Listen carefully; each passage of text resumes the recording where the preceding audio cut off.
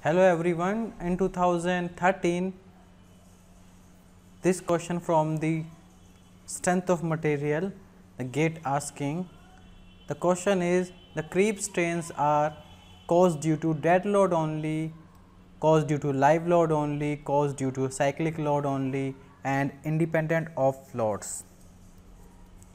Before you choose the correct answer, first of all we understand about the creep strain. We know that strain is a continuous deformation under the load and the creep is the tendency of a material to move slowly or deform permanently under the load.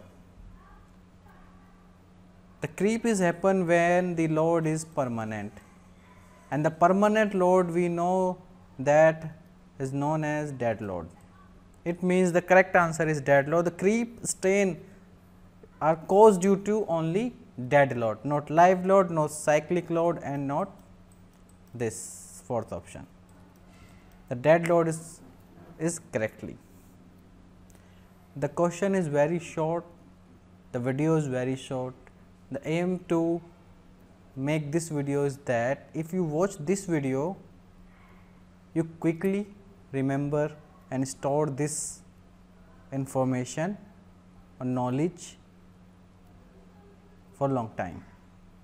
If you read in the book the creep strain are caused due to dead load only, it's maybe need more revision, but if you see this video you don't need more revision.